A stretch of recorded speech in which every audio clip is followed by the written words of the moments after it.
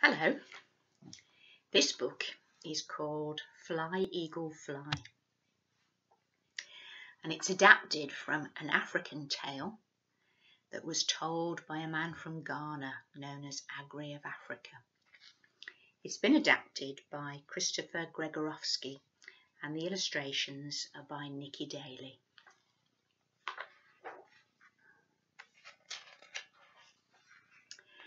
A farmer went out one day to search for a lost calf. The little herd boys had come back without it the evening before, and that night there had been a terrible storm. He went to the valley and searched. He searched by the riverbed. He searched among the reeds, behind the rocks and in the rushing water. He wandered over the hillside and through the dark and tangled forests where everything began, and then out again along the muddy cattle tracks. He searched in the long grass, taller than his own head. He climbed the slopes of the high mountain, with its rocky cliffs rising to the sky. He called out all the time, hoping that the calf might hear, but also because he felt so alone. His shouts echoed off the cliffs. The river roared in the valley below. He climbed up a gully in case the calf had huddled there to escape the storm. And that was where he stopped. For there, on a ledge, close enough to touch, he saw the most unusual sight. An eagle chick, hatched from its egg a day or two before, and then blown from its nest by the terrible storm. He reached out and cradled the chick in both hands. He would take it home and care for it. And home he went, still calling in case the calf might hear. He was almost home when the children ran out to meet him. "The calf came back by itself," they shouted. The farmer was very pleased. He showed the eagle chick to his wife and children, and then placed it carefully in the warm kitchen, among the hens and the chicks, under the watchful eye of the roosters. "The eagle is the king of the birds," he said, "but we shall train it to be a chicken." So the eagle lived among the chickens, learning their ways. His children called their friends to see the strange bird, for as it grew, living on the bits and pieces put out for the chickens, it began to look quite different from any chicken they had ever seen. One day, a friend dropped in for a visit. He and the farmer sat at the door of the kitchen hut, smoking their pipes. The friend saw the bird among the chickens. "Hey, that's not a chicken, it's an eagle." The farmer smiled at him and said, "Of course it's a chicken. Look, it walks like a chicken, it eats like a chicken, it thinks like a chicken. Of course it's a chicken." But the friend was not convinced. "I will show you that it's an eagle," he said. "Go ahead," said the farmer.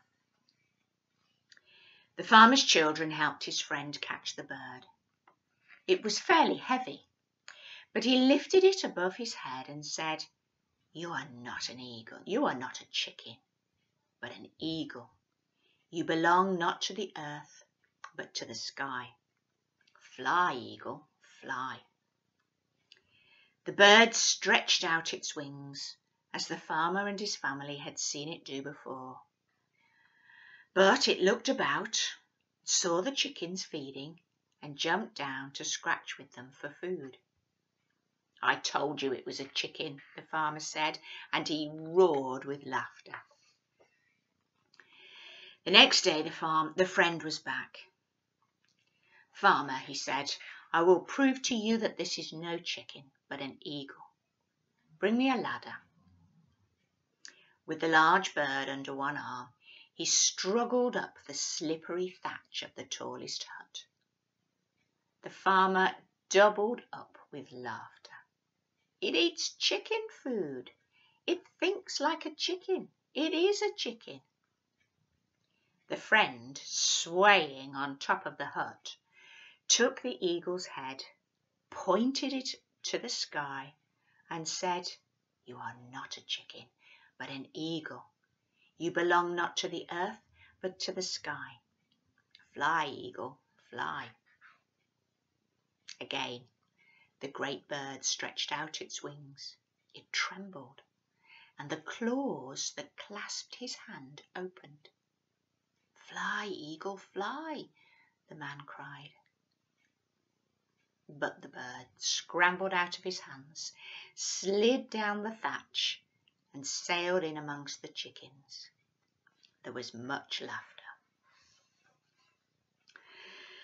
Very early next morning, on the third day, the farmer's dogs began to bark.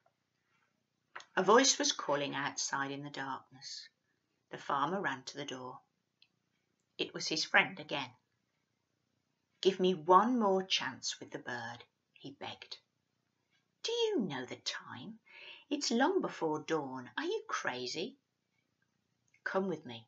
Fetch the bird." Reluctantly, the farmer went into the kitchen, stepping over his sleeping children, and picked up the bird, which was fast asleep among the chickens. The two men set off, disappearing into the darkness. "Where are we going?" asked the farmer sleepily. "To the mountains where you found the bird." "And why at this ridiculous time of night?" "So that our eagle may see the sun rise over the mountain and follow it into the sky where it belongs." They went into the valley and crossed the river, the friend leading the way. The bird was very heavy and too large to carry comfortably, but the friend insisted on taking it himself. "Hurry," he said, "or the dawn will arrive before we do." The first light crept into the sky as they began to climb the mountain. Below them, they could see the river snaking like a long, thin ribbon through the golden grasslands, the forest and the veld, stretching down toward the sea. The wispy clouds in the sky were pink at first, and then began to shimmer with a golden brilliance. Sometimes their path was dangerous, as it clung to the side of the mountain, crossing narrow shelves of rock and taking them into dark crevices and out again. They were both panting, especially the friend who was carrying the bird. At last he said, "This will do."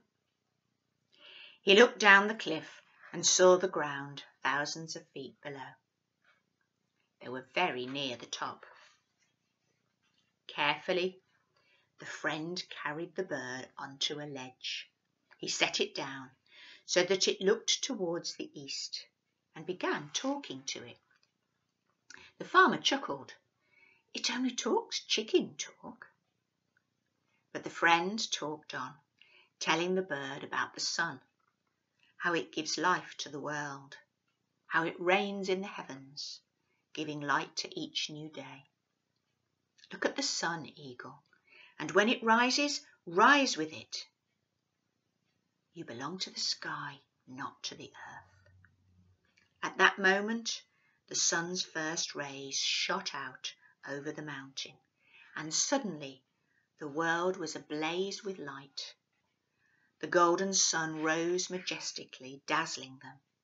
The great bird stretched out its wings to greet the sun and feel the life-giving warmth on its feathers. The farmer was quiet. The friend said, "You do not belong to the earth, but to the sky. Fly, eagle, fly." He clambered back to the farmer. All was silent. Nothing moved. The eagle's head stretched up. Its wings stretched outwards. Its legs leaned forward as its claws clutched the rock. And then, Without really moving, feeling the updraft of a wind more powerful than any man or bird, the great eagle leaned forward and was swept upward, higher and higher, lost to sight in the brightness of the rising sun, never again to live among the chickens. The end.